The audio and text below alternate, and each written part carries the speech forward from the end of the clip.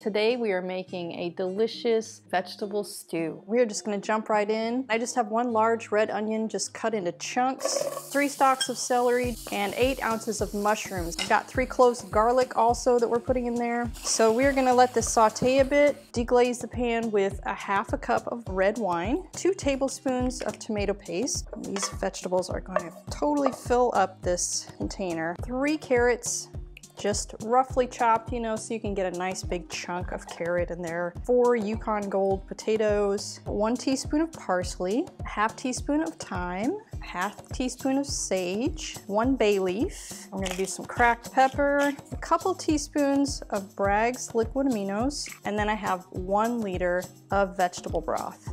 Put that rosemary just right on the top, cover it with its lid, and we're gonna get it into the oven. You guys are just gonna love this.